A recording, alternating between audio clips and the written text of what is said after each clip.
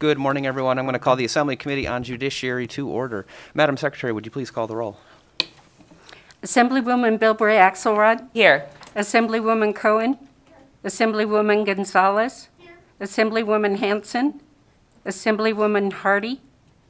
Assemblywoman Kasama. Assemblywoman Krasner. Here. Assemblywoman Marzullo. Here. Assemblyman Miller. Here. Assemblywoman Nguyen. Here. Assemblyman O'Neill. Here. Assemblyman Orntlicker. Here. Assemblywoman Summers Armstrong. Here. Assemblyman Wheeler. Here. Chairman Yeager. Here. Please mark Assemblywoman Hanson present and Assemblywoman Kasama absent excused for the moment. I think she'll be joining us at some point, so if you could please mark her present when she arrives. That means we do have a quorum this morning. Good morning to members of the committee. Good morning to those with us here in Carson City and to those joining us on the Zoom, and also to those who may be watching on the internet or the legislature's YouTube channel. Welcome to day 87 of the 81st session of the Nevada Legislature. Before we get started on this morning's agenda, just a few housekeeping matters. For those of you joining us here in the room in Carson City, could you please silence your devices? If you're intending to testify today, when you come to the table, please remember to turn the microphone on to state your name before you speak and then turn the microphone off.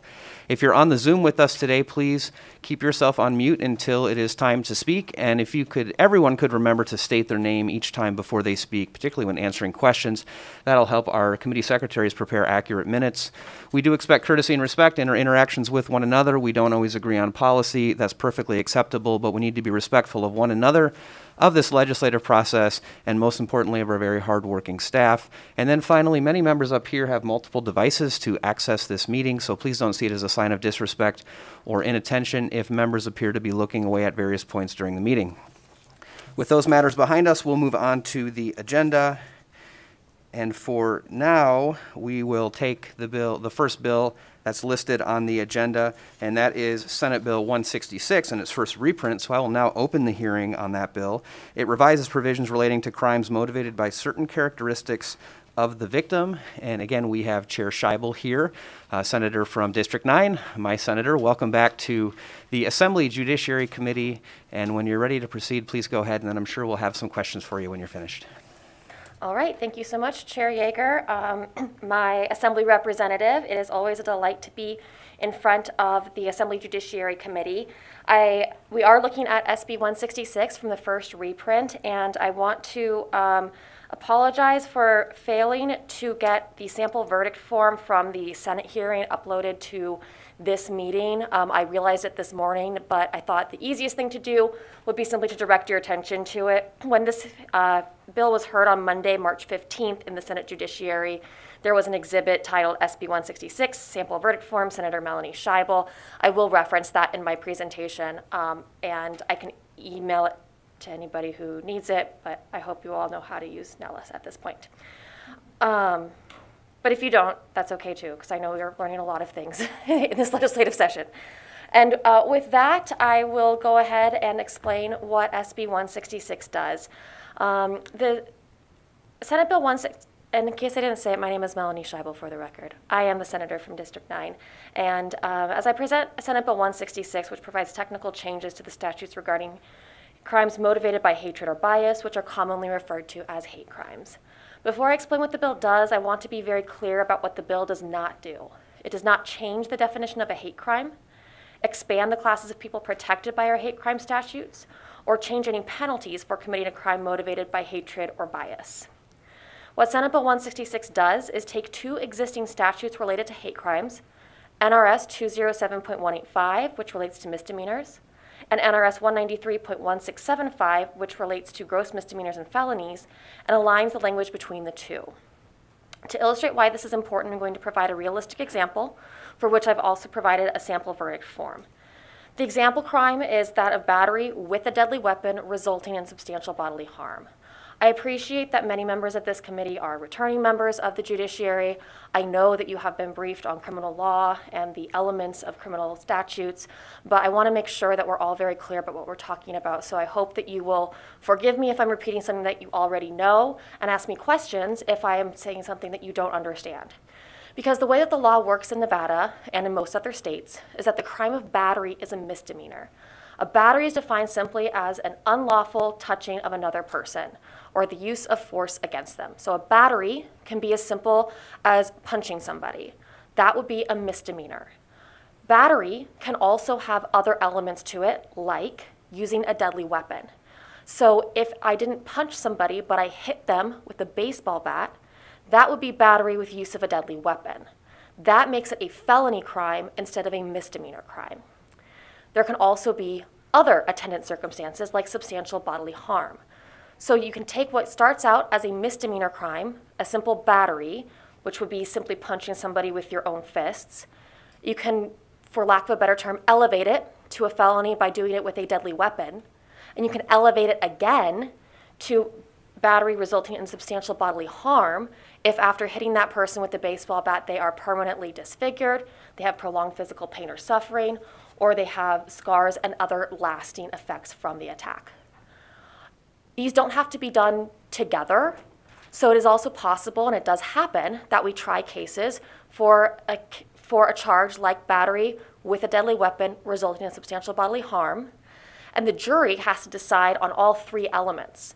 If they determine that a battery has occurred, they also have to determine whether or not substantial bodily harm occurred and whether or not the use of a deadly weapon occurred.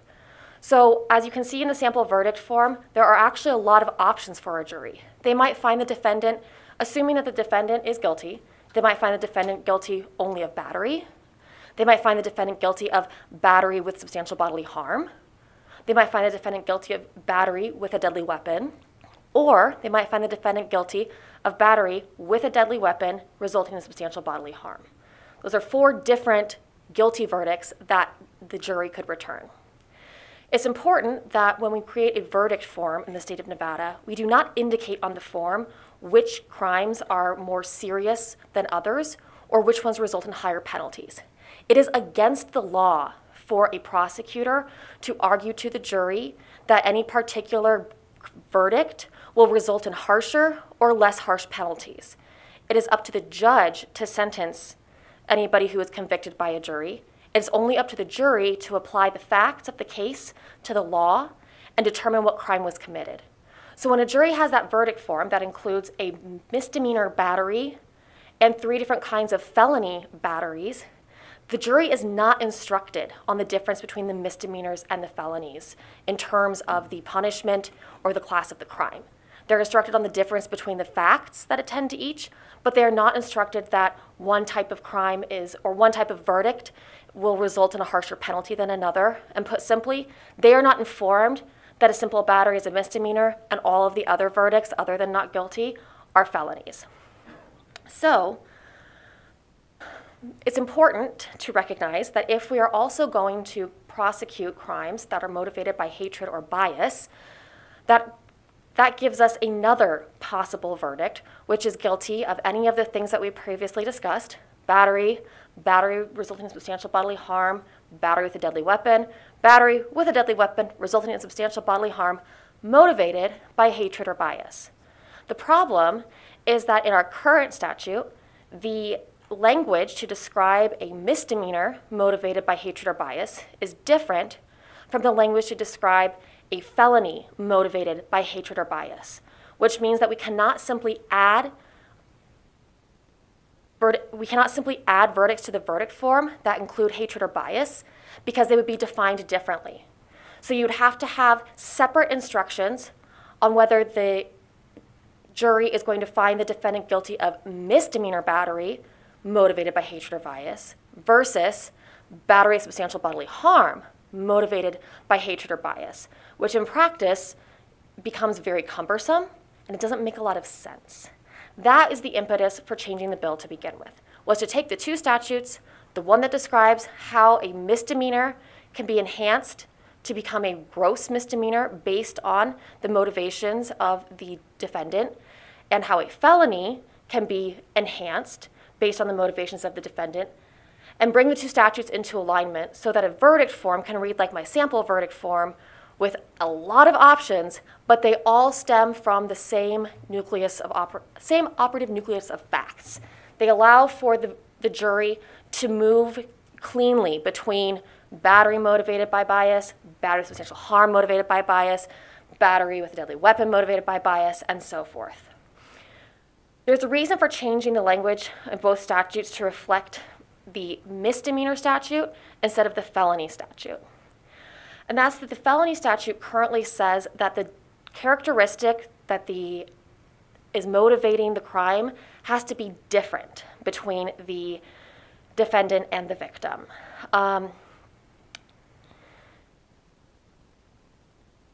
And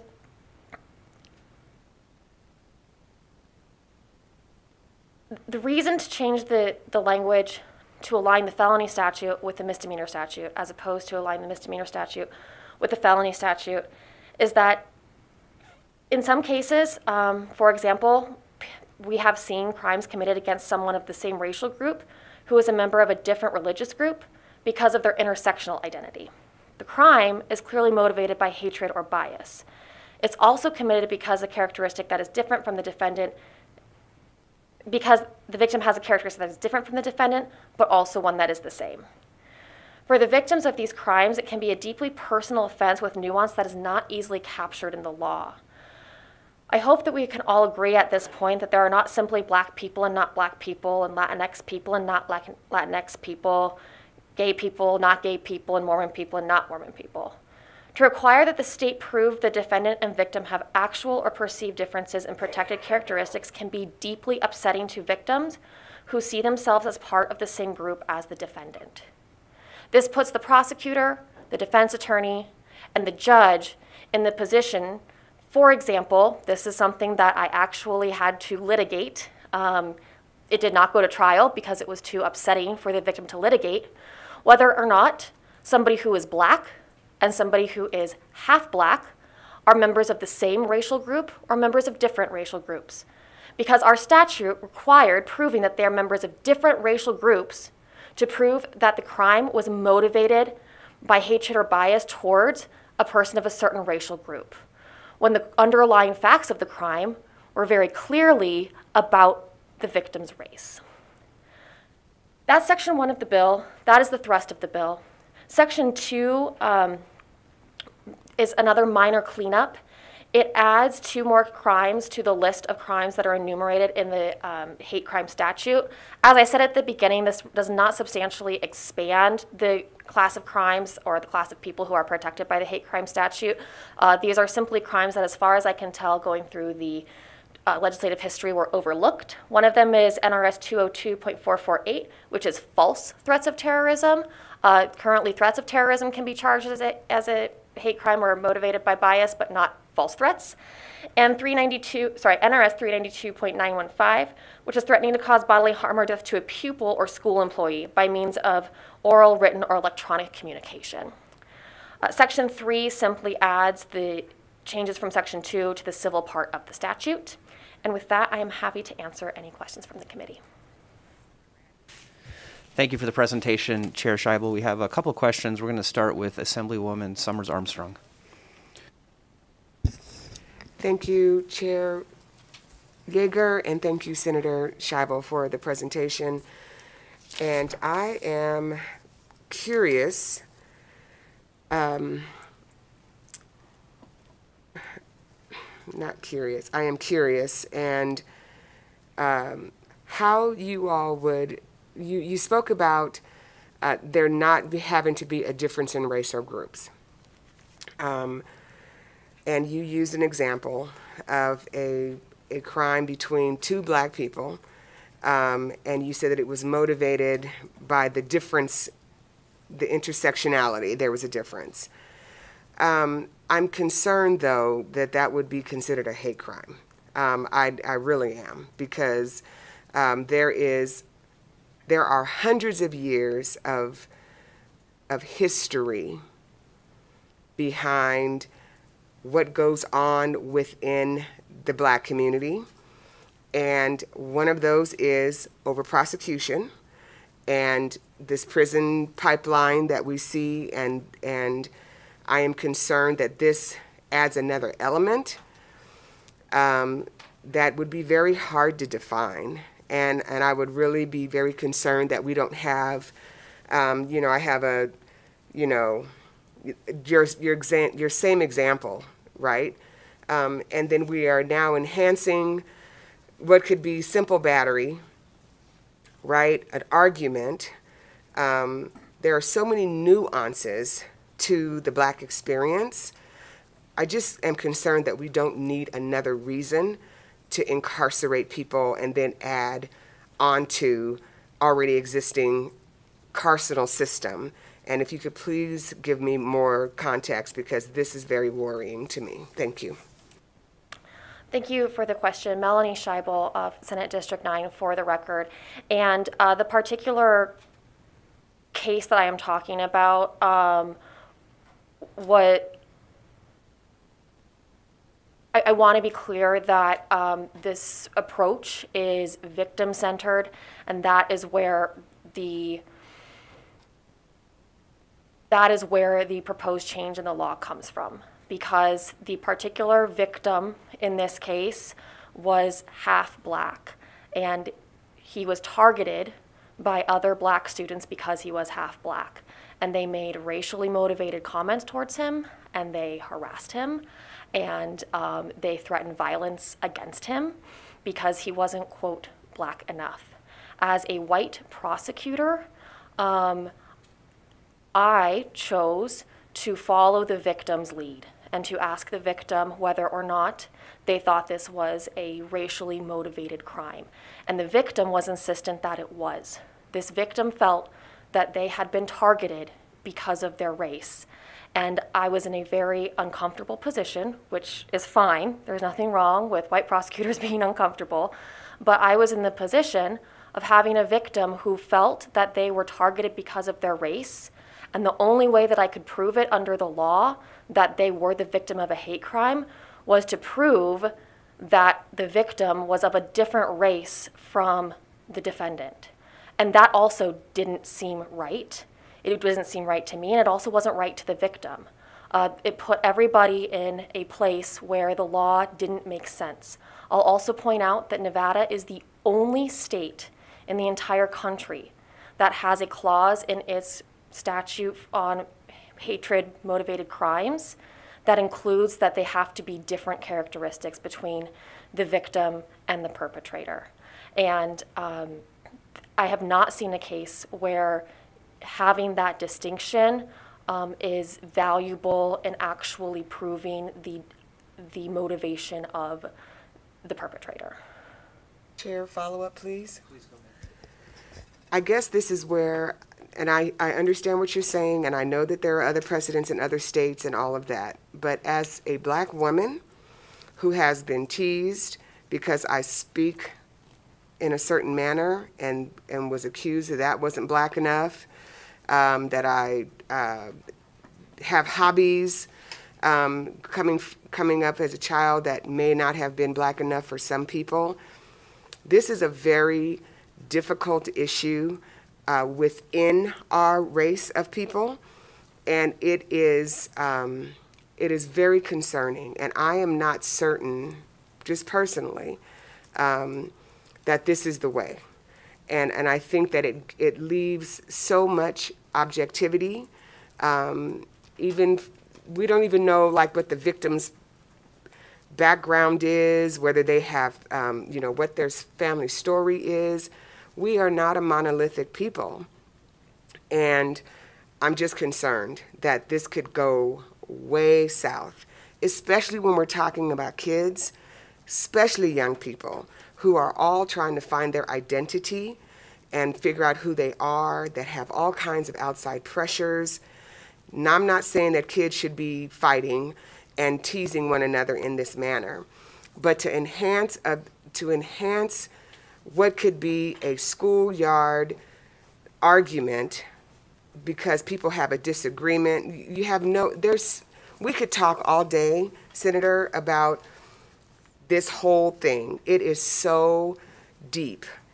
I'm really concerned that you could tell a kid who's 16 or 15 years old that they called somebody a name on the schoolyard, and then that kid end up with an enhancement because the other kid happened to be biracial. This is very concerning to me. So, and I think that it needs some more nuance to what you've written here in the law. And I think it needs to be extremely cautiously applied when we're talking about minors, because this is where most of this foolishness happens, and that is in school. And to me, we cannot take a 15-year-old kid who teased another and make this a felony or a gross misdemeanor, and then here they are in the carceral system because they're beefing on the schoolyard. It's very disturbing. Thank you. Melanie Scheibel for the record, and I appreciate your comment, and I want to point out that the purpose of this statute is to address hatred-motivated crimes. It's not about the objective or the naked facts of a case. Proving a hate enhancement is difficult, and it requires a clear showing that the defendant was motivated by hatred or bias, not just that they displayed hatred or bias, but that the victim who they attacked or the victim who they targeted was targeted because they are a member of a protected class. I also agree with you that this is incredibly nuanced, and that's why I believe it is important that we remove the necessity for a distinction between the victim and the perpetrator, because it puts the law, it puts the court in the position of being the arbiter of whether or not people belong to the same racial group, whether or not they belong to the same religious group, whether or not they belong to the same part of the LGBTQ community. And I don't think that it's the place of a court, the place of a judge, the place of a prosecutor to tell people whether or not they have the same characteristics. Our law, our legislature has already decided to pass a hate crime statute. That horse has left the stable. So if we're going to be prosecuting people and enhancing the penalties because the crimes were motivated by hatred or bias, I believe that we should be focusing on the behavior, we should be focusing on the motivation, we should be focusing on all of the facts and circumstances that tell us that somebody's criminal activity was motivated by the characteristics of the victim, and not focused on the complex identities of the people involved.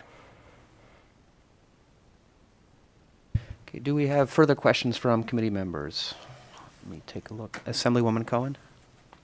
Thank you, Chair, and thank you for the presentation, Senator. And I'm sorry I had to run upstairs and grab my notes, so I missed about 2 minutes of it or less. But I want to make sure I understand this. So, are you saying if two kids or young adults or even adults are fighting and someone uses a racial slur during the fight, that wouldn't meet the standard, but that you, through the investigation, maybe find text messages that were clearly racially motivated or something like that? Like, what's the, I guess for those of us who don't practice criminal law, can you tell us what kind of evidence we'd be looking at and how a prosecutor would make that case? Yes, thank you. Melanie Scheibel for the record. Let me start by saying that I think I am the only prosecutor in the state who's taken a hate crime to trial. If there are others, I would encourage them to reach out to me because it was very difficult and I lost. It is not easy to prove an enhancement for motivation by bias or hatred. So the kinds of things that we look at, like to your example, it would not be a statement made, one statement, one slur, one epithet in the course of criminal conduct. It probably wouldn't even be a single text message or a single Facebook post. It would be things like there was a crime committed many years ago against some members of the Muslim community who were targeted as they were leaving church, and they were beaten within an inch of their lives with a baseball bat, and the individual who committed the crime said at the time that that was the reason that he had targeted those people. And those are the kinds of pieces of evidence that we utilize to determine whether or not something is motivated by hatred or bias. Like I said, it's a difficult bar to clear, and it is up to a jury. I mean, unless we're talking about some kind of negotiation, but that question of hatred or bias is up to the jury. So a jury of 12 has to determine whether or not the evidence is beyond a reasonable doubt that the motivation for the crime was that person's gender identity, religious affiliation, race, sex, ethnicity, and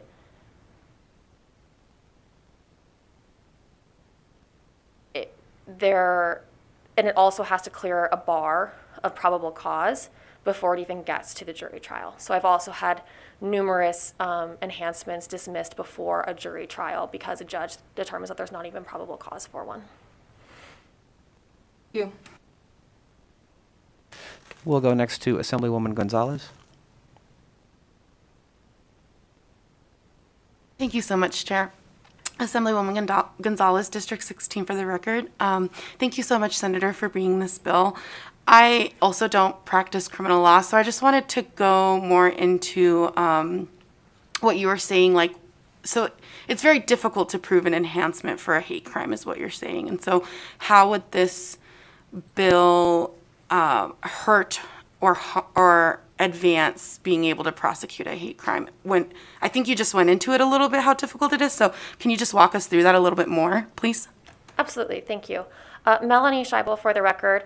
And again, this bill doesn't change the fact that we have a hate crime statute and that we're prosecuting hate crimes. But it eliminates, to me, and I know that people disagree, to me, this doesn't make it easier or harder to prove a hate crime enhancement.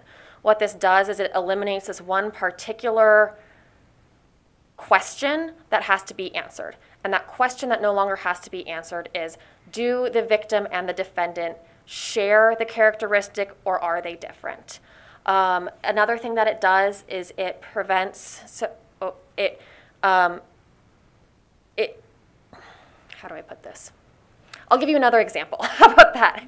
I had another case. I had another case of a crime committed against somebody because of their sexual orientation, and the defense attorney said to me, "Well, what if my client just says that he's also gay?" And we both kind of looked at each other and said, "Well, technically, then the law wouldn't apply because." Based on the law, I'd have to prove that his client wasn't gay and committed a crime against the victim because the victim was gay. And that just didn't make sense to me. And so what we're doing is eliminating that question because, and again, I don't think that makes it easier or harder. If I had gone to trial on that case and we had litigated whether both parties were gay or one party was gay, I think it would have been just as difficult to prove whether or not that was the case, but I don't see the value in doing that. Thank you so much. Cecilia Gonzalez, District 16 for the record. Do you see a lot of these cases in your professional career? Like, is this something that happens often? Thank you. Melanie Scheibel for the record. No, I do not see them often. I think I have seen more of them than most prosecutors because I take them on, but we do not, I would not say that they are common. Thank you so much. Do we have further questions from committee members? Okay, looking to the right, I don't see anyone with a question. Looking to the left, I don't see anyone with a question there. Chair Scheibel, thank you for your presentation. We'll ask you to hold tight for a moment. We'll take testimony on the bill and then have a chance for concluding remarks. At this time, I'm going to open it up for testimony in support of Senate Bill 166 and its first reprint. Is there anyone with us here in Carson City who would like to testify in support? I don't see anyone coming forward here in Carson City. I don't believe we have anyone on the Zoom with us, but I'm going to take a quick look over at the screen and see if anyone is turning their camera on. All I see is myself in a small bubble, so I think we don't have anyone on the Zoom. BPS, could we go to the phone lines to see if there's anybody there who'd like to testify in support, please? Good morning. Thank you, Chair. For callers wishing to testify in support of Senate Bill 166, please press *9 now to take your place in the queue. For callers wishing to provide testimony in support of Senate Bill 166, please press *9 now to take your place in the queue. We will begin with caller with the last 3 digits of 648. Caller, please slowly state and spell your name for the record. You have 2 minutes and may begin. Thank you, Chair Yeager, members of the Assembly Judiciary Committee. My name is John Jones, John-Jones, here on behalf of the Nevada District Attorneys Association in support of SB 166. And we want to thank Chair Scheibel for bringing the bill. Essentially, this bill just aligns the definition of hate crimes that are contained in both 193-1675 and 207-185. And I think the reasons for aligning the definitions that were talked about during the testimony and support are clear. There were some discussions about juveniles and schoolyard fights that were brought out during the questioning. And I want to be clear that in juvenile courts, there are not flat sentences that would be enhanced by a hate crime. However, juvenile courts do have case plans with youth and families that are designed to address the issues that brought the child to the juvenile court. The case plans are tied to the charges that brought the child into court, and by acknowledging that a delinquent act was motivated by hatred or bias, the juvenile court may take additional steps to address that bias and give victims the acknowledgement they deserve. So with that, Mr. Chairman, we are in support of SB 166, and I appreciate the time. Thank you. Thank you for your testimony, Mr. Jones. BPS, do we have additional callers in support? Yes, Chair. We will take caller 2. Caller, please slowly state and spell your name for the record. You have 2 minutes and may begin. Hello, Mr. Chairman, members of the committee. I'm Chuck Callaway, Callaway, representing the Las Vegas Metropolitan Police Department, and we're in support of the bill and wanted the record to reflect that. Thank you. Thank you for your testimony, Mr. Callaway. BPS, could we take the next caller, please? Chair, there are no other callers in support. Thank you, BPS. I'll close testimony in support. I will now open it up for testimony in opposition. Is there anyone here in Carson City who'd like to testify in opposition? Welcome, Mr. Pirro. I think this is your first time appearing in person in front of the committee. We certainly heard from you quite a bit on the phone. So welcome to in-person Assembly Judiciary, and please go ahead. Good morning, Chairman Yeager, members of the committee. This is John Pirro from the Clark County Public Defender's Office. It is nice to be here in person. I'd like to first start by acknowledging the problems with hate crimes and the recent uptick in hate crimes. It is a problem, and I'd like to thank Senator Scheibel for trying to address the problem. There's a couple of issues that we have here. Nevada statute is perhaps out of line, but it probably needs to be rebuilt from the ground up rather than the way it's being rebuilt now. Part of our statute ignores some of the federal guardrails in place. Also, some of the penalties in the federal system are less than the penalties that we have here in Nevada. So perhaps we need to reevaluate our statute from the ground up and take it from there so that we have a more comprehensive statute. Part of our concern is the same concern that was brought about by Assemblywoman Summers Armstrong. We are concerned about 2 people fighting and using a pejorative term in the middle of the fight, and a prosecutor taking that and using that as an opportunity to enhance penalties. And that enhancement comes at the charging phase. And charging a more steep penalty should not be used as a negotiation tool, but sometimes it often is. More so, prosecutors should not be able to get out of having to prove certain aspects of an enhancement. When you charge a crime that has the enhancement of a victim over 60, you have to prove that the victim is indeed over 60. So if we're going to charge a hate crime, you have to prove that the conduct was motivated by the hate. This attack on this person would not have happened but for that differing characteristic. And I'm looking over at Assemblyman Ohrenlichter because he is at the law school that I go to, which is one of the top writing programs. And a word that we use when writing our exams is the word because. The attack happened because, but for. It would not have happened if the person was a differing characteristic. So those are things that are important. So I think it is time for a possible change, but I think maybe we should start from the ground up, run it through the Sentencing Commission, come to a point where we can all figure out how we align with everybody else in the United States and the feds, including penalties and how we do this, so that all people in our community are protected in a way that makes sense and it's not abused by some prosecutors. And I'm not saying Senator Scheibel is the type of prosecutor to abuse something like this, but there are prosecutors in this state that I could see charging this in a way to harm a member of a community because a pejorative term was used, not because the attack happened, because of that characteristic. Thank you. Thank you for your testimony, Mr. Pirro. Is there anybody else here in Carson City who'd like to testify in opposition? Ms. Brown, welcome, and please proceed.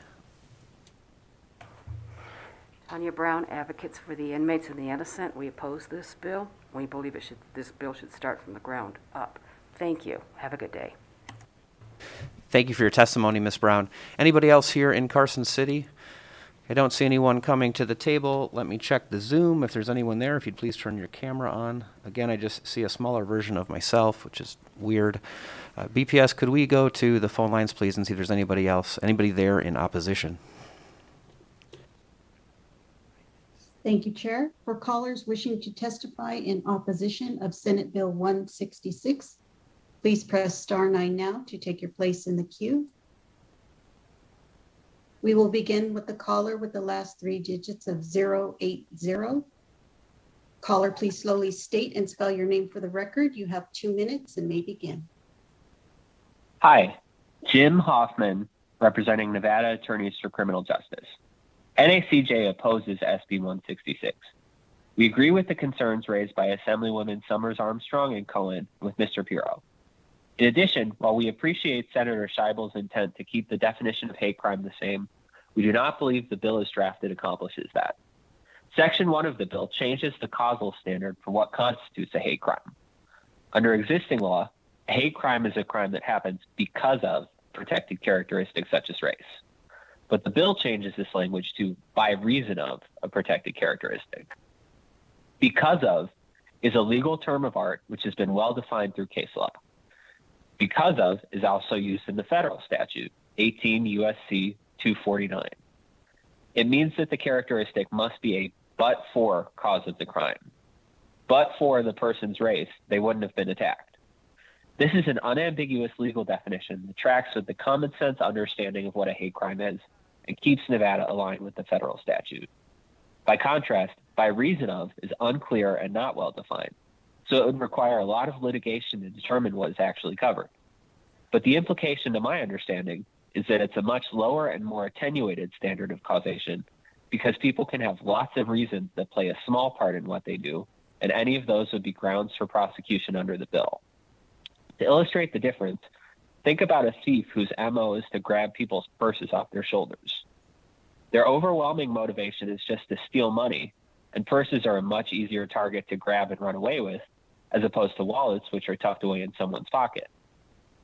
This person targets mainly women because it's mainly women who carry purses. It's not because they're a misogynist who hates women, it's just about purses being easier to grab. This is not something that we would consider a hate crime, and under Nevada's current statute, which is also the federal statute, it could not be charged as a hate crime. But under the new definition in the bill, it could be charged as a hate crime because gender is a reason behind which people carry purses, and so it qualifies under the new standard in the bill. So the bill as currently drafted would make it so that every purse snatcher could be charged with a hate crime. And that's just one example. There are lots of other scenarios, such as the schoolyard fight that the Assembly people mentioned, where a lower standard would dramatically expand criminal liability. We don't believe this reflects the common sense understanding of hate crimes, and we don't believe this is good public policy. So ultimately, we don't believe that the bill as it's currently drafted does a good job of preventing or punishing hate crimes. It would just introduce a lot of complexity, extra litigation, and ultimately result in people being prosecuted for hate crimes who shouldn't be. So we oppose it. Thank you. Thank you for your testimony, Mr. Hoffman. BPS, is there anybody else on the line in opposition, please? If you have recently joined the call and would like to testify in opposition of Senate Bill 166, please press star 9 now to take your place in the queue. For callers wishing to testify in opposition of Senate Bill 166, please press star 9 now to take your place in the queue. Chair, there are no other callers in opposition at this time. Thank you, BPS. I will close opposition testimony. I will now open it up for neutral testimony. Anybody in the room with us in Carson City who'd like to testify in the neutral position? I don't see anybody coming to the table. Let me check the Zoom. I don't see anyone turning a camera on there. BPS, could we go to the phone lines to see if there's any neutral testimony, please?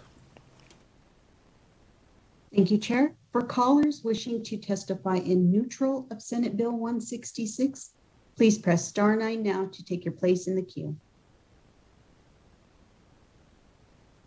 Callers wishing to provide testimony in neutral of Senate Bill 166, please press star 9 now to take your place in the queue. Chair, the public line is open and working. However, there are no callers in neutral at this time. Thank you, BPS. I will close neutral testimony. I'll invite Chair Scheibel back to the table for any concluding remarks on Senate Bill 166. Thank you so much, Chair Yeager, and thank you to the committee for your time and attention and for engaging in this conversation with me. I want to make a couple of closing comments. The first is that I would be happy to rebuild the statute from the ground up. If that is something that Nevadans want and that Nevadans feel they need, I would be happy to sit at the table and redraft the entire statute about crimes motivated by hatred. I did not do that coming into today's hearing. What I did is make a small change to align two statutes with each other. I think that the Nevada Attorneys for Criminal Justice called in with an interesting concern regarding the use of the term by reason of instead of because of. And that language simply comes from the Nevada revised statutes. I have researched the history of both of these statutes quite thoroughly to try to determine why they were ever different to begin with, why the language was different, and I cannot find any reason, which is a long way of saying that I would be happy to amend the bill to utilize the term because of instead of by reason of. It's not a term that I've ever litigated, but if that is important to people who practice in this area, and if that is important to people who are affected by this bill, then I am happy to make that adjustment to the bill. The purpose, I want to again be very clear, is to bring the statutes into alignment so that whether you are being charged with a misdemeanor, a gross misdemeanor, or a felony, the elements that have to be met to prove an enhancement for motivation by hatred or bias are exactly that, an enhancement motivated by hatred or bias. It's not about proving anybody's identity. It's about proving that the crime was committed because of somebody else's identity. And as always, I'm happy to continue to further discuss this with any members of the committee or anybody who called in and make those amendments to the bill, and I hope that we can get to a consensus. Thank you so much, Chair Scheibel. I'll close the hearing on Senate Bill 166 in its first reprint. And Chair Scheibel, if you could stay at the table, because we'll take your next bill next on the agenda. So committee members, we're going to go to the third bill that's listed on the agenda. I will now open the hearing on Senate Bill 332 in its first reprint. That bill revises provisions relating to structured settlements. As you can see, we have Chair Scheibel again joining us, and I believe we have Mr. Alonso in the room and perhaps some others on the Zoom as well. So Chair Scheibel, the floor is yours, and go ahead and take us through Senate Bill 332, please. Thank you so much, Chair Yeager. For the record, my name is still Melanie Scheibel, and I represent Senate District 9. And SB 332 is a bill about structured settlements, which I learned about in order to bring this bill forward. And so Mr. Alonso will walk you through the bill, and he can provide some more detail and clarity on the policy. But I just want to give you a very broad overview. What a structured settlement is occurs in a civil case when one person has sued another and they have won a judgment against them. And so, for example, if I am the person who has won a structured settlement, I might be awarded $50,000 but the structure of the settlement is to award me $10,000 each year for 5 years. There are some companies, there are about 3, I believe, was the number I last heard in Nevada, that will purchase these structured settlements in order to provide the recipient of the settlement with more money sooner. So if I'm looking at $10,000 a year for 5 years, a company may offer me $20,000 this year in order to buy the settlement from me, so then they would profit the additional $30,000, but I would get the $20,000 today instead of having to wait another year. As you can probably imagine, certainly my mind went to unscrupulous actors who would want to exploit people who are in need of additional funds sooner, and the purpose of this bill is to avoid that. We don't know that that is happening in Nevada, but we also do not require any kind of registration for these companies that buy structured settlements. So what SB 332 does is it requires those companies to register with the Department of Business and Industry so that we are aware of their practice in Nevada, and it allows us to build the framework moving forward to ensure that Nevadans are not being preyed upon by bad actors in this space who may come out of the woodworks in the future. And with that, I would like to turn the presentation over to Mr. Alonso to better explain it. Thank you, Chair Scheibel. Mr. Alonso, welcome to Assembly Judiciary. And we'll give you some time to take us through the bill, and then we'll see if we have some questions.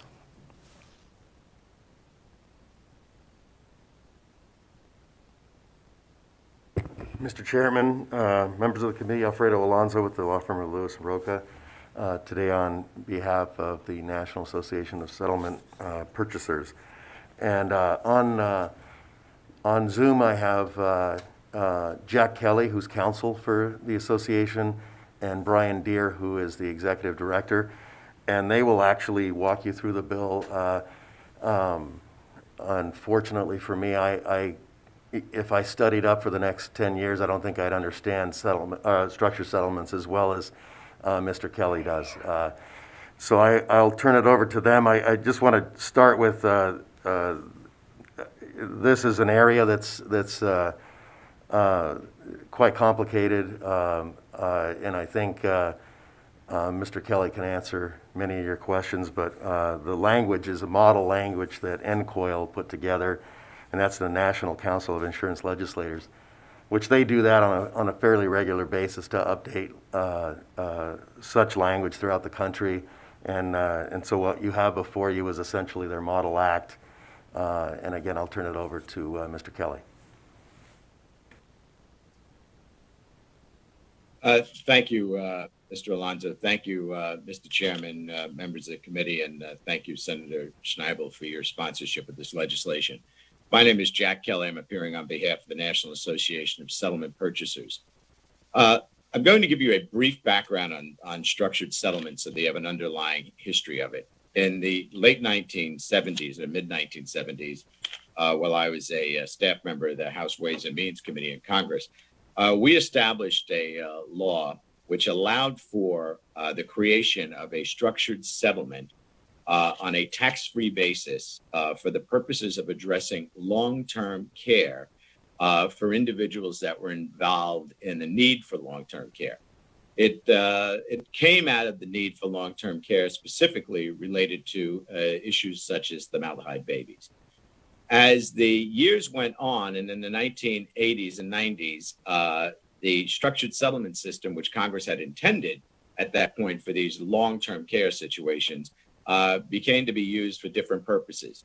And it then became used to settle issues as simple as a slip and fall, or could be arranged a structured settlement for a child who lost a parent in a car accident to care for them during their minority years, and then provide them monies, which is a valid use and the purpose of what the law was written for.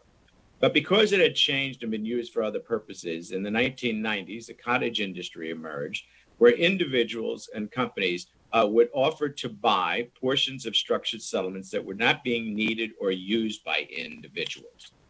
If you had a child who is now 30 years old, who is receiving $30,000 a year for his care, he may want to go get a graduate degree. He might want to go to vocational school. He might want to buy a business that he wants to get into. So he doesn't need the money, or she doesn't need the money for their care anymore. So they may want to sell a portion of that to one of these companies.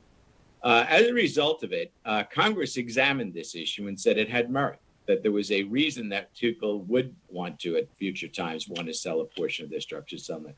But they had one requirement in order to do this. So in 2002, when Congress created the 9/11 Victims Bill, the Victims Bill was a very large structured settlement for the people who were horrifically, families who were horrific loss at 9/11. And they created a structured settlement for those individuals. And included in that legislation was language to address the other types of structured settlements. And what it basically said was this, is that Congress will allow you to have one of these structured settlements transferred, provided you go to a court of general jurisdiction and a judge reviews the case and determines that it is in the individual's best interest to make the transfer or the payment, but they must also consider the health and welfare of their dependents. Shortly after that, law was enacted. Nevada, being a cutting-edge state at the point, adopted what they viewed to be the transfer system that you have today. In 2004, the National Conference of Insurance Legislators met and adopted a uniform act and a model act that's used across the United States.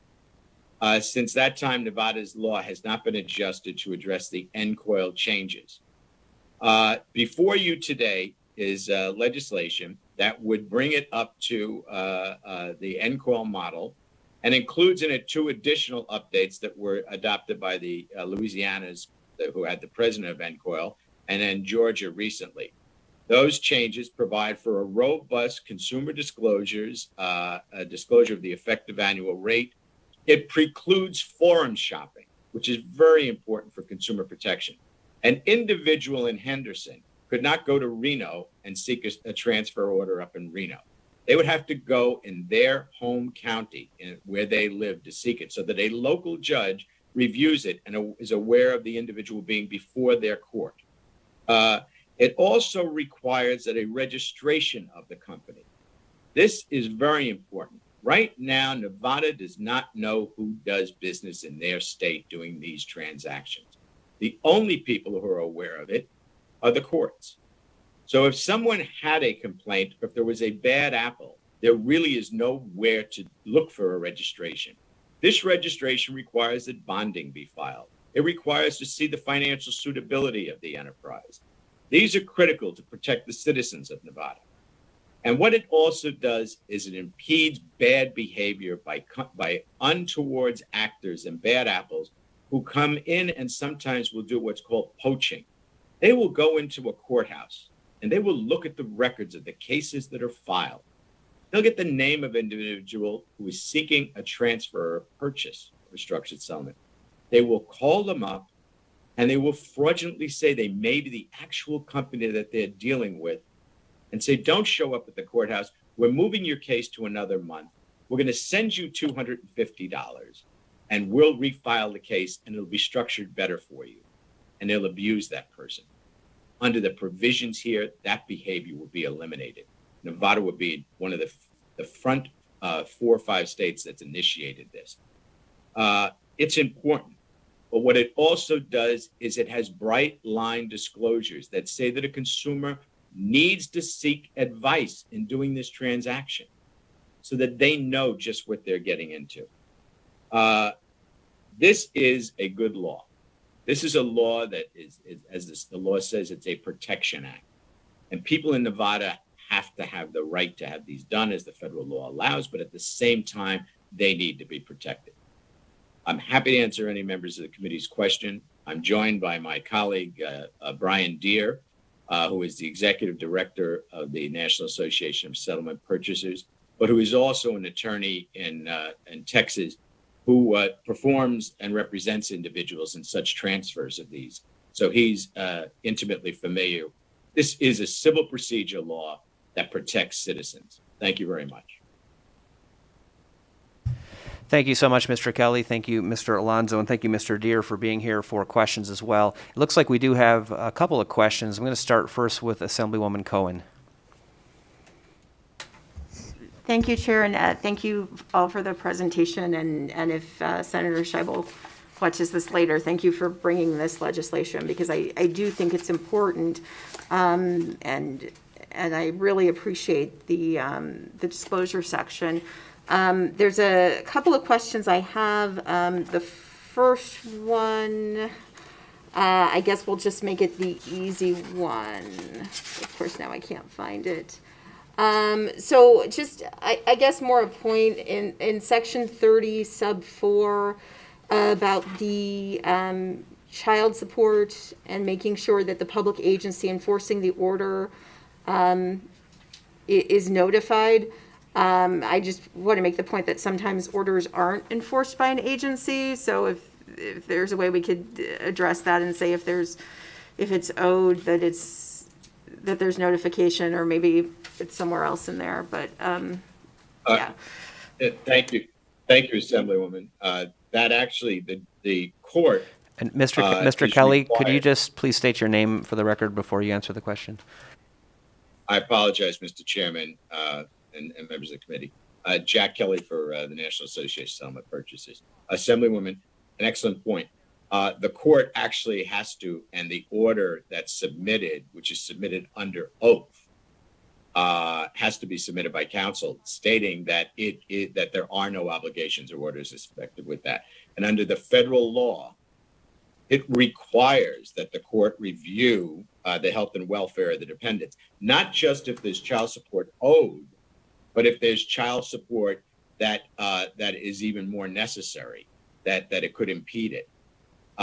If the order does not include those two findings, it would be violative of the federal statute, and then an imposition of a 40% excise tax on the company that purchases it. So the company would not place themselves at such risk.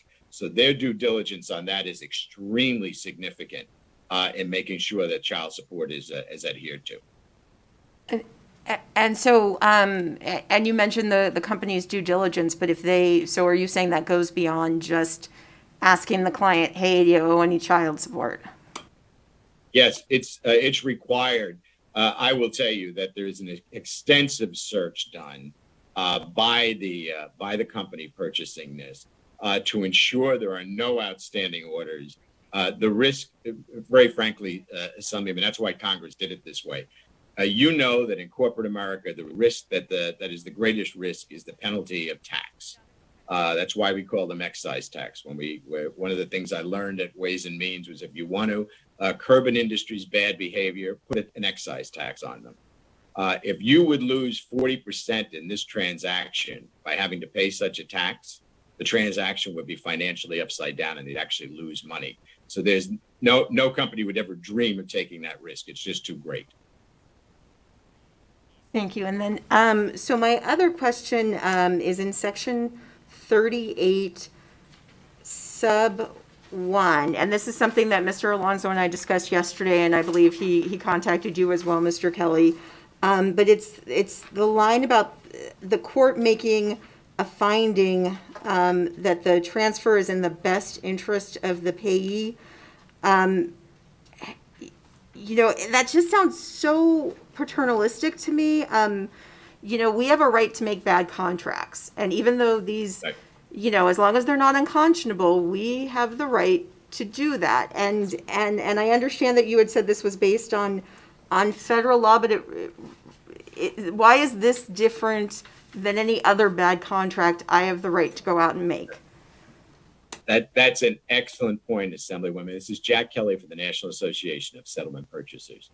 It is interesting that you raised that. When I worked on this legislation, I had once in my lifetime worked in the family court. So I was very cognizant of the different standards that courts would look at, particularly in preponderance or clear and concise. But Congress used the best interest standard just for that exact reason. And the reason being that the courts have held over a period of time that these are the assets of an individual, that the person owns this asset and they have the right to do with this asset as they wish. And what Congress was saying, all we want to do is make sure that if this were structured in such a way that's why they put the health and welfare standards in for the dependents, that while it's your asset, you just can't willy-nilly throw it away if it would damage your dependents and your children. And that's why it was set up as a best interest, not as a preponderance, not as a clear and concise. That was why that standard was put in by Congress and implemented in the law. And it's an excellent question and very forthright. Thank you, Mr. Kelly. And I guess I'm still somewhat confused because again, I could make a contract. I could have a business that's doing gangbusters, and I decide I'm not worried about feeding my children. I'm not worried about feeding my spouse. I'm just going to sell my business for $50 and we'll live off the land, and there's nothing a court can do about that. And also, I mean, the language itself says the best interest of the payee. So it's express findings in the paragraph above, but then it says that the transfer is in the best interest of the payee, taking into account the welfare and support of the payee's dependents, but it's still talking about the payee. Chairman, this is Jack Kelly, National Association of Settlement Purchasers. I do agree with what you're saying in a sense, but you have to understand, structured settlements are not a traditional contract in the sense that it's just between two parties that entered into it.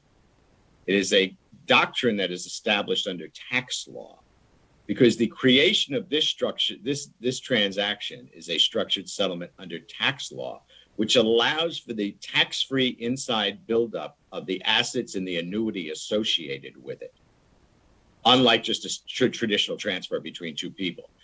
Congress, you asked, why does Congress get involved in this? This is a underlying tax transaction, the structured settlement creation itself. And the reason that Congress created that transaction, the public policy that created it, was to provide for the long-term care of people. And it began to be used for other purposes. That was when Congress allowed for this transaction.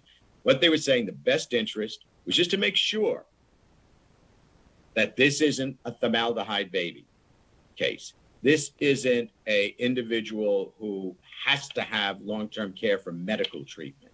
That's why they established the ability to be able to make the transfer. They recognized just what you were saying. And that's why they made the standards so different than other standards and made it best interest.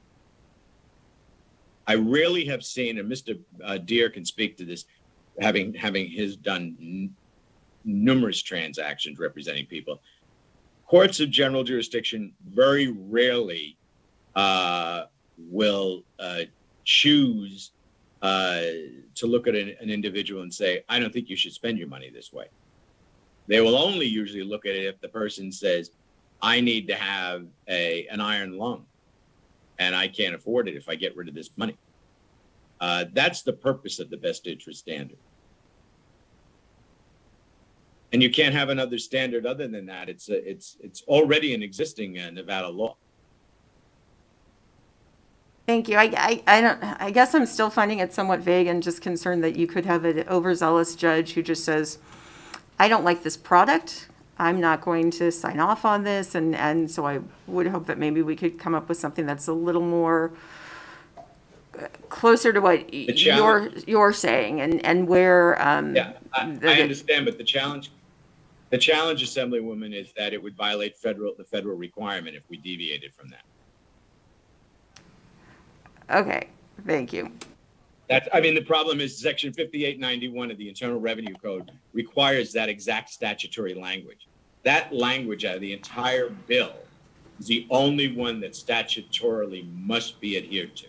It cannot be deviated from without changing the federal law. That 50 states in the United States have this exact same language and have had it since 2003, including Nevada. Okay. Well, again, I mean, I guess I would just, I think you can have the language and still be a little more clarifying in what in what it means and what it doesn't, but I'll talk to our counsel about that. Thank you. Thank you. I think we have a question next from Assemblywoman Summers Armstrong. Thank you, Mr. Alonso. Thank you, Chair. Thank you, Mr. Alonso, Mr. Kelly, for the presentation.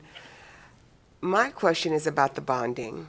I see that it's $50,000 for the bonding and the surety. Why not $1 million, which is often seen in contracts?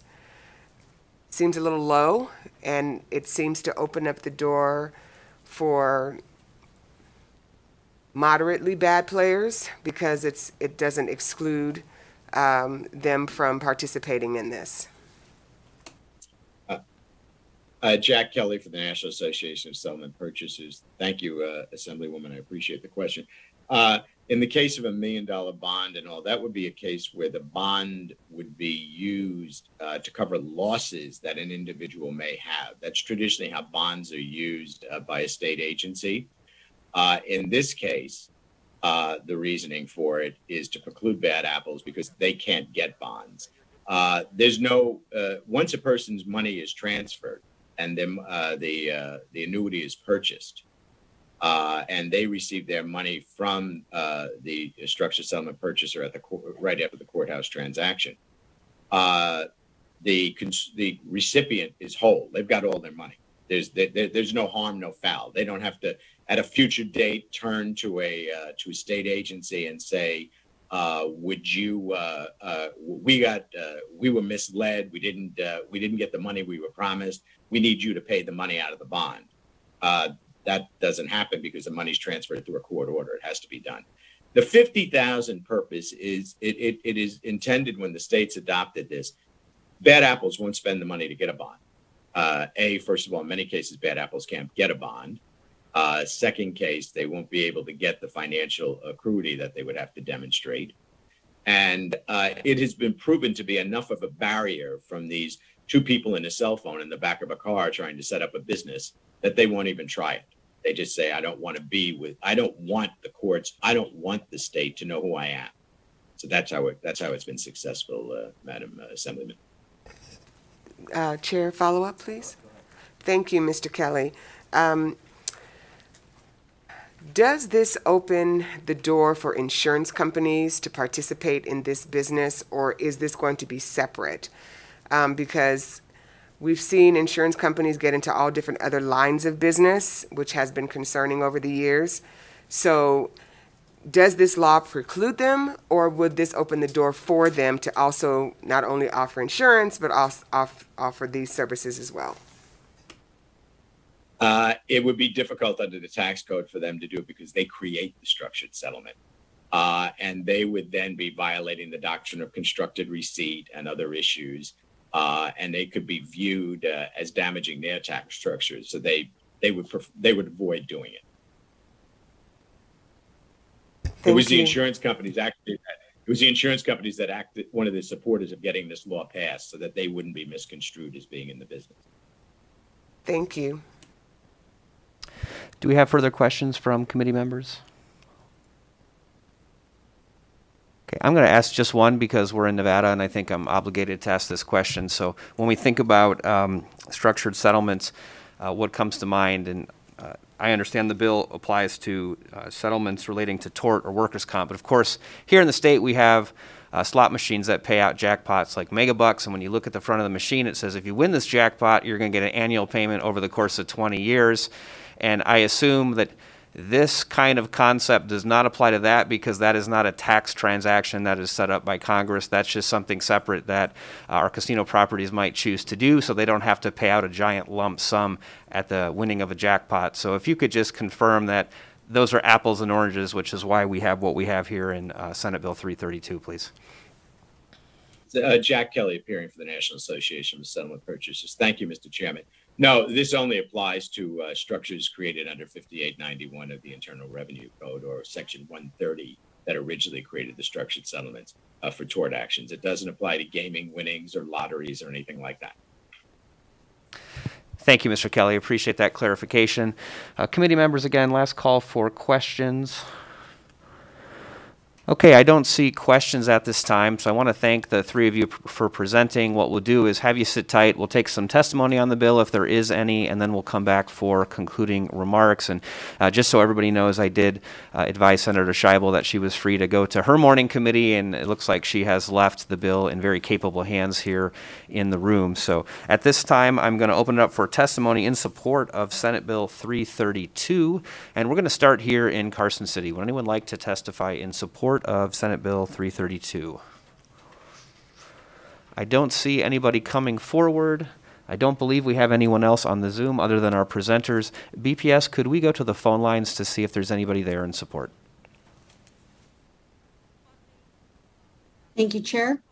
For callers wishing to provide testimony in support of Senate Bill 332, please press star 9 now to take your place in the queue.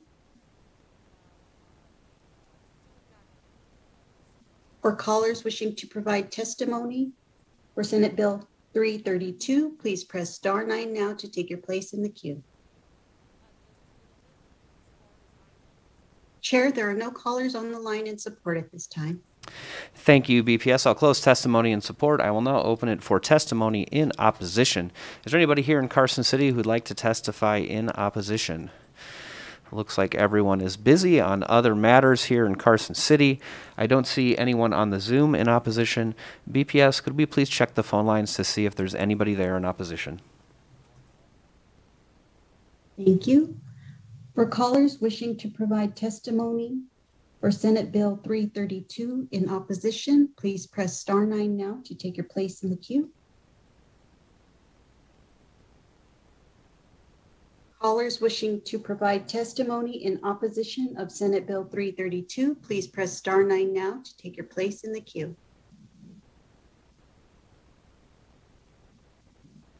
Chair, there are no callers on the line for opposition at this time.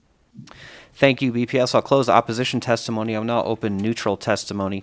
Anybody in Carson City in the neutral position? Don't see anybody coming forward. Again, I don't believe we have anybody on the Zoom in the neutral position. BPS, could we check the phone lines to see if there's any neutral testimony, please? Yes, Chair.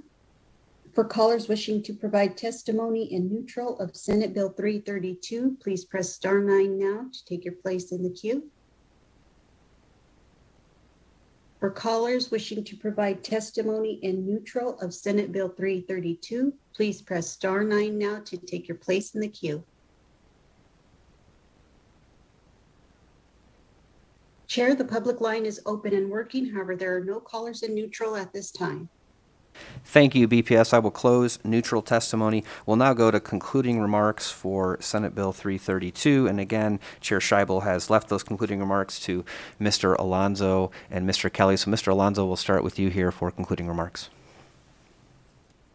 Thank you, Mr. Chairman. Again, Alfredo Alonso with the law firm of Lewis and Roca. I simply want to thank the senator for putting forth the bill and the chair and the committee's indulgence. If anyone has any questions after the fact, we'd be glad to answer any we can. Thank you. Thank you, Mr. Alonso. Mr. Kelly, would you like to make any concluding remarks? I'd just like, this is Jack Kelly for the National Association of Settlement Purchasers. On behalf of the association and our members, I'd like to thank you, Mr. Chairman, and members of the committee for taking the time to listen to us today, and to Senator Scheibel for advancing this legislation. It's a good bill that really will protect the people of Nevada, and it's wanted and needed. I thank you very much. Thank you so much, Mr. Kelly. Thank you, Mr. Alonso, and thank you, Mr. Deere, for being here as well for questions. We appreciate you spending some time with us, and we hope you have a great rest of the day. Thank you, Mr. Chairman. So at this time, I will close the hearing on Senate Bill 332, and that takes us to the second bill as listed on the agenda. I will now open the hearing on Senate Bill 203 in its first reprint.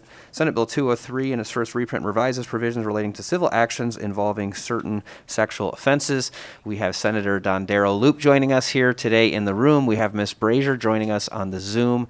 Welcome and good morning to both of you. Before I hand it over, I will let committee members and members of the public know there is one amendment to the bill that is posted on Nellis, so if you haven't had a chance to look at that yet, please do pull that up. I'm sure it'll be discussed in the presentation.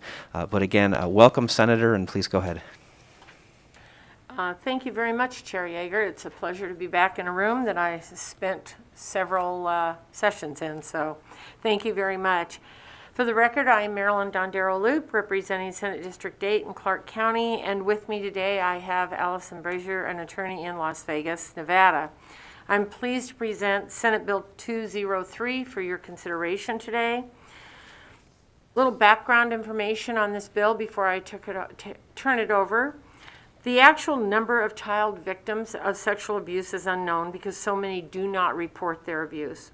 In addition, many adult survivors of child sexual abuse never disclose their abuse to anyone. We all remember the news stories of the USA gymnastics team doctor who abused the children in his care for many years. At his trial, former gymnasts, many in their 30s, reported about the abuse 20 years or more after it occurred. Child sexual abuse and exploitation is a crime that is preserved in silence and in secrecy.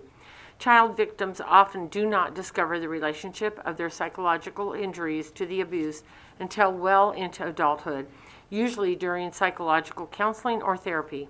They may not even discover the fact of such abuse until they undergo such therapy. This delay often protects the abusers and those that aid them from facing full accountability for their actions. According to the National Center for Victims of Crime, nearly every state has a basic suspension of the statute of limitation for civil actions while a person is a minor. Many states also have adopted additional extensions specifically for cases involving sexual abuse of children. Extensions for filing civil actions for child sexual abuse are most often based upon the discovery rule. By the time the victim discovers the sexual abuse or the relationship of the conduct of the injuries, the ordinary time limitation may have expired. As I noted before, this delayed discovery may be due to emotional and psychological trauma and is often accompanied by repression of the memory of abuse. Many states have extended their statutes of limitations for civil actions involving these cases, and some states have removed this limitation entirely. Now I would like to turn the presentation over to Ms. Brazier, and she will walk you through the bill. Good morning, members of the committee. For the record, my name is Allison Brazier. I'm here on behalf of Nevada Justice Association, and I'm honored to present this bill with Senator Dondero Loop. Just before I get into the bill, I want to talk about the intent of the bill. I mean, the intent of the bill is really to stop human trafficking and sex abuse and exploitation of children in Nevada. This bill deals specifically with victims who are under the age of 18.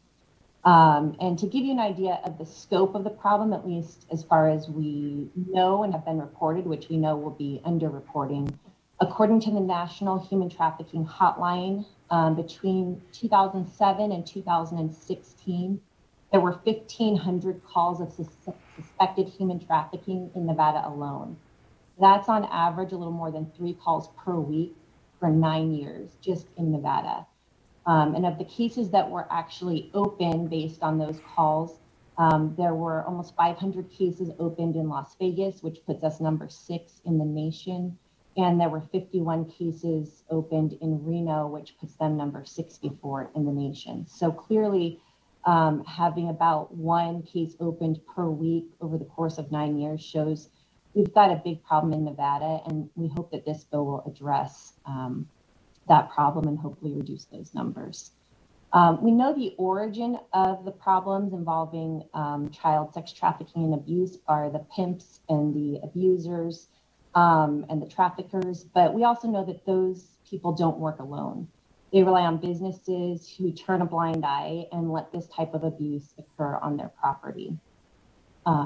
So the intent of this bill is to financially punish those bad actors, businesses, and other co-conspirators who turn a blind eye and allow crimes against children to occur on their property or with their knowledge. So with that, I want to walk you through the bill, just some of the highlights. Section 2 of the bill creates financial liability for persons or businesses who knowingly benefit from activities which they knew or should have known were aiding and facilitating in sexual abuse or exploitation of children. Just to be clear and for the record, the language that we have in section 2, subsection 2 that I was just referencing mirrors exactly language from the Federal Traffic Victims Protection Act. So this is nothing new. We're just taking what's already existing in federal law and codifying it here in Nevada. Subsection 4 of section 2, which is addressed in the amendment, attempts to create some parameters and definitions around what is meant by that term financial benefit. For that purpose, it defines that any hotel or motel or other establishment with more than 175 rooms, merely renting a room is not enough to meet this financial benefit requirement. There wasn't any magic formula or equation that we used to get to that 175 room benchmark, but with working and having conversations with gaming and the chamber about how do we create something that's practical and equitable that would apply, because this bill applies to small motels that have, might have 10 or 20 rooms, but it also is going to apply to big strip properties that might have thousands of rooms and employees. And so when working with them, we came up with the 175 room benchmark, which we felt was appropriate at this point, just because the level of knowledge and participation is going to vary depending on the size of the establishment. So we hope that it's clear by just the language of the bill, but also in the testimony that we've provided that the intent of the bill is not to open the floodgates to lawsuits and create unlimited liability for businesses. Section 2 of the bill outlines very specific circumstances and requirements that must be met, and that the victim would have to show that the business was turning a blind eye and letting the abuse occur before then any financial liability would be imposed. And then the other part I wanted to just go through quickly is section 1 of the bill that's also addressed in the amendment. Subsection 2, well, actually all of section 1 and the amendment was just to kind of clean up some language around the timing of these suits. So subsection 2 would allow victims to bring suit anytime after the abuse occurred. So they wouldn't have to wait until they're 18. They could bring it at any point in time after the abuse occurs. And then subsection 3 of section 1 establishes a clear 20-year statute of limitations after the victim turns 18. The original intent of the bill and the original drafting of the bill completely eliminated the statute of limitations, and that was our goal. But after hearing concerns from various stakeholders about some of the uncertainty and the burden that they felt that would impose upon businesses, we reached the compromise position of 20 years for the statute of limitations. So that's essentially the highlights of the bill. So I just want to conclude in saying that in sum, the intent of this bill is to protect children in Nevada. It targets pimps, abusers, and other bad actors who turn a blind eye and who facilitate and aid and abet in sexual abuse and exploitation of children in Nevada. And this bill, by creating a financial liability to those people and those businesses, will help us put the bad actors out of business and hopefully have an impact on the human trafficking and sex abuse of children occurring in Nevada. And with that, I'll look into any questions the committee may have.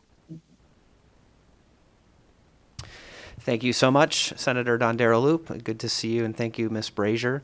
Committee members, do we have questions on Senate Bill 203? Assemblyman Orntlicker. Thank you, Chair, and thank you for bringing the bill. David Orntlicker from Assembly District 20. I'm just so curious about this connection between knowing about the abuse that's going on and the size of your establishment. Because Section 3 requires that the proprietor know or should know what's going on. And that doesn't seem related to whether there are 150 rooms or 200 rooms. So if the large proprietor knows what's going on, why do we give them an exemption? Allison Brazier for the record. There isn't an exemption. I think what subsection 4 does is just say that merely renting a room isn't enough to show that there was knowledge or that you were gaining some type of benefit. And again, the reason there was no, there probably is no right magic number for the establishing the number of rooms as a benchmark. But some of the concerns expressed by gaming and some of the other stakeholders was that, if you had a property that has thousands of employees, at what point does the knowledge get imputed to the business owner?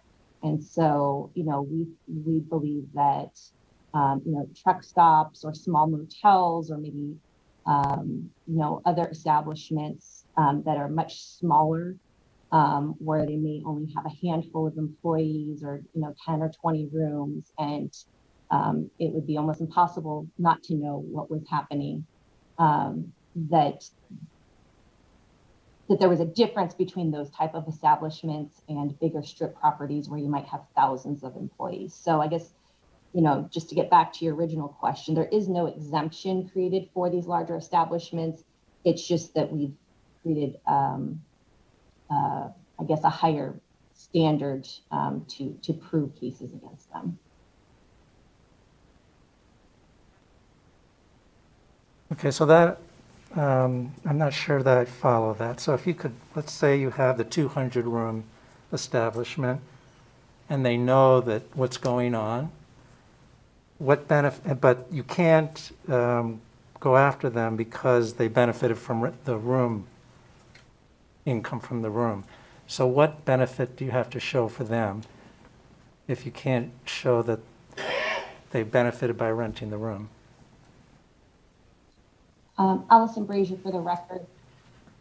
I guess there would be maybe different permeations of it, but if there was, maybe some kickbacks that were being paid or cash that was being paid on top of just merely the room rental, that you would be able to show something above just merely renting the room. So again, the scenarios I'm thinking of are someone giving an employee maybe cash per, room that's being rented, or,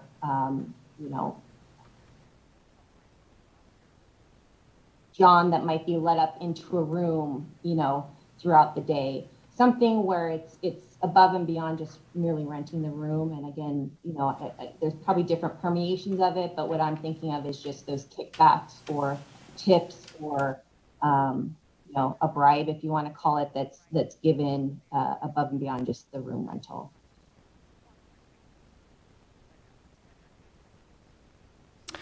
Go next to Assemblywoman Krasner. Thank you, Chair Yeager. Senator Don Darrell-Loop, thank you so much for bringing this bill. I love the bill.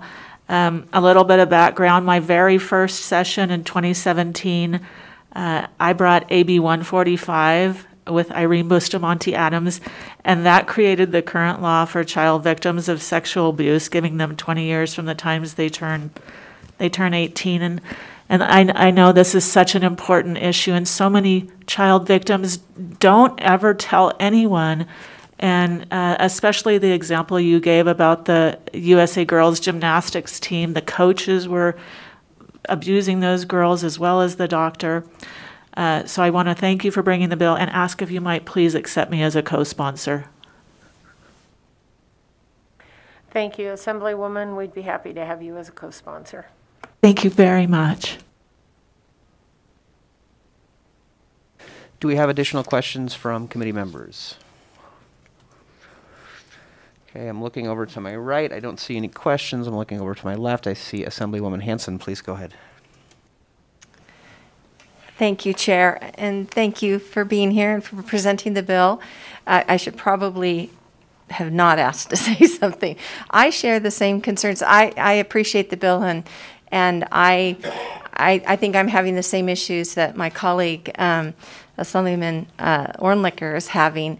I'm not understanding, other than I understand for you to get this bill to go forward, you probably need to go to a room limit with the resorts not kind of having a carve out in my mind. And for me, you know, when we talk about sex trafficking, I don't think it's just occurring, and I'm sure you have the research to show that it occurs in all kinds of venues, high end, low end, and the higher end have video cameras. They have the surveillance at the smaller motels, the lower room numbers we're talking about. So I certainly appreciate this bill. I'm just not comfortable that we're carving out the bigger players that I think maybe are maybe not knowingly involved, but it is going on. And I would hope that, yes, I understand there's a lot of employees, there's a lot of things that go on that management might know about, but I'm concerned about the carve out. But thank you so much for the work you do. Thank you. Allison Brazier for the record. The original draft of the bill, didn't have any type of threshold for room numbers, and so you're correct. It's a compromise amendment to, I guess, alleviate or address some concerns that were expressed in the original drafting. Thank you, and I appreciate the position you're in. Thank you so much. Do we have additional questions from committee members? Okay, I don't see additional questions, so Senator, thank you for presenting. Ms. Brazier, thank you for presenting as well. We'll have you sit tight for just a moment. We'll take some testimony, and then we'll come back for concluding remarks. So at this time, I'm going to open up for testimony in support of Senate Bill 203. Is there anybody here in Carson City who would like to testify in support? Looks like we've lost most of our audience here. I don't see anyone coming forward. I don't believe we have anyone on the Zoom either. BPS, could we go to the phone lines to see if there's anybody there in support, please? Yes, thank you, Chair. For callers wishing to testify in support of Senate Bill 203, please press *9 now to take your place in the queue. We will begin with caller with the last 3 digits of 540. Please slowly state and spell your name for the record. You have 2 minutes and may begin. Good morning, Chair Yeager, members of the committee. For the record, my name is Serena Evans, SERENAEVANS, and I'm the policy specialist for the Nevada Coalition to End Domestic and Sexual Violence. Just keeping it brief and saying that we are in support of this bill. Thank you. Thank you for your testimony, Ms. Evans. BPS, do we have additional callers in support? Next caller with the last 3 digits of 207. Please slowly state and spell your name for the record. You have 2 minutes and may begin.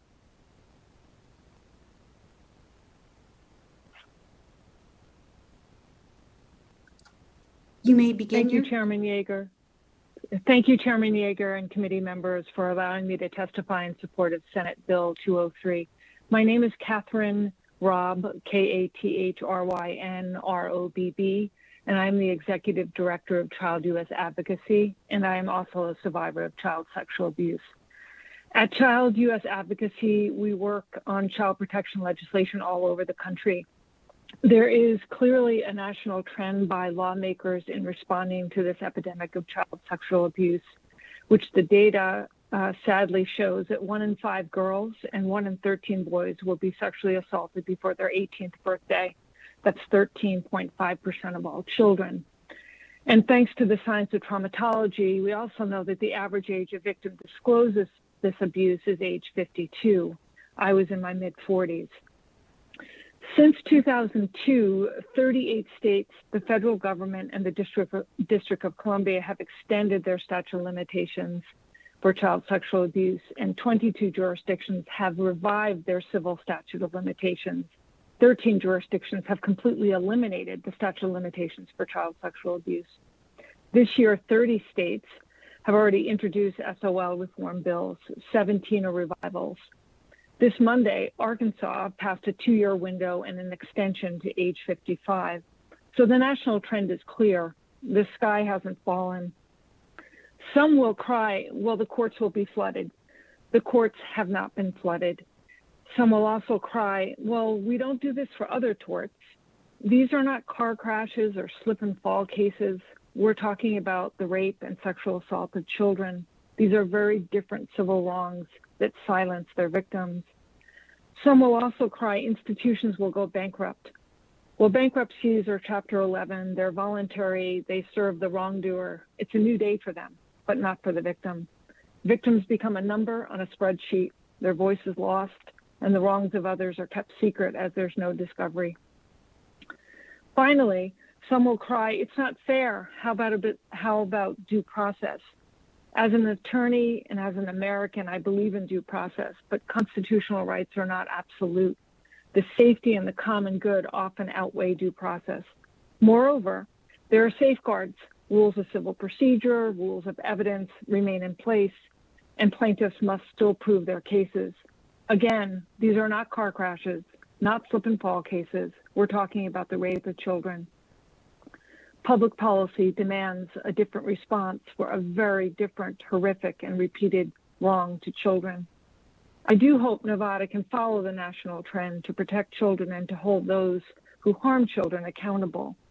I'm happy to offer any more testimony on delayed disclosure or the science of traumatology or legally what's going on across the country, and I thank you. Thank you for your testimony and support, Ms. Robb.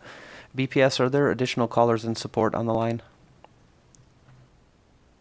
Chair, there are no other callers in support at this time. Thank you, BPS. I'll close testimony in support. I will now open it up for testimony in opposition. Is there anybody here in Carson City in opposition? I don't see anyone coming forward. I don't believe we have anyone on the Zoom in opposition. BPS, could we check the phones to see if there's anybody in opposition, please? For callers wishing to testify in opposition of Senate Bill 203, please press star 9 now to take your place in the queue. Callers wishing to provide testimony in opposition of Senate Bill 203, please press star 9 now to take your place in the queue. Chair, there are no callers in opposition. Thank you, BPS. I'll close testimony in opposition. I will now open it up for testimony in the neutral position, and we'll start here in Carson City. Please come forward. And Senator, we'll have to ask you to vacate the table for just a moment as we have a testifier here, and we only have one chair at the table. Thank you. Welcome, and please go ahead when you're ready. Thank you, Mr. Chair and committee members. Misty Grimmer with the Nevada Resort Association. We are in neutral on the bill. This bill is one of those that has taken a lot of compromise and a lot of conversations to come to a good piece of policy that on such an important issue. I did want to also put on the record that the Resort Association does have a monthly working group for the properties to come together and address the issue of human trafficking and what we can do to prevent it, and the types of training that our employees can get so that they do recognize it when if it does ever happen to land in our properties. However, in our conversations with the sponsors, they have told us that they don't think this is actually happening in our properties. It's happening in less desirable places, I'll just put it that way. So, but we are in neutral and really appreciate the work that the sponsor and the advocates have done on this bill. Thank you. Thank you, Ms. Grimmer. And before you leave, we do have a question for you from Assemblywoman Summers Armstrong. Thank you, Chair Yeager. Chandra Summers Armstrong, Assembly District 6, for the record. Ms. Grimmer, can you describe whether, or can you confirm whether or not the training that the staff, you said that there's training for staff. Is this across all of the major hotel chains? Is it a consistent, is it a a standard prescribed training, and does that training include a requirement to report? And if so, what does that look like? Thank you. Misty Grimmer, for the record, representing the Nevada Resort Association. I can definitely get back to the committee with a lot more details. Like I said, it is a statewide and multiple properties working group that come together and come up with the best practices. So right this moment, I don't have the specific details, but I will certainly get those back to the committee. Thank you, Ms. Grimmer. Appreciate your testimony. Is there anybody else here in Carson City in the neutral position? I don't see anyone coming forward. Let me take a look at the Zoom. Again, I don't see anybody there. BPS, could we go to the phone lines to see if there's any neutral testimony on the phone, please? Thank you. For callers wishing to testify in neutral of Senate Bill 203, please press *9 now to take your place in the queue. We will begin with caller with the last 3 digits of 124. Caller, please slowly state and spell your name for the record. You have 2 minutes and may begin.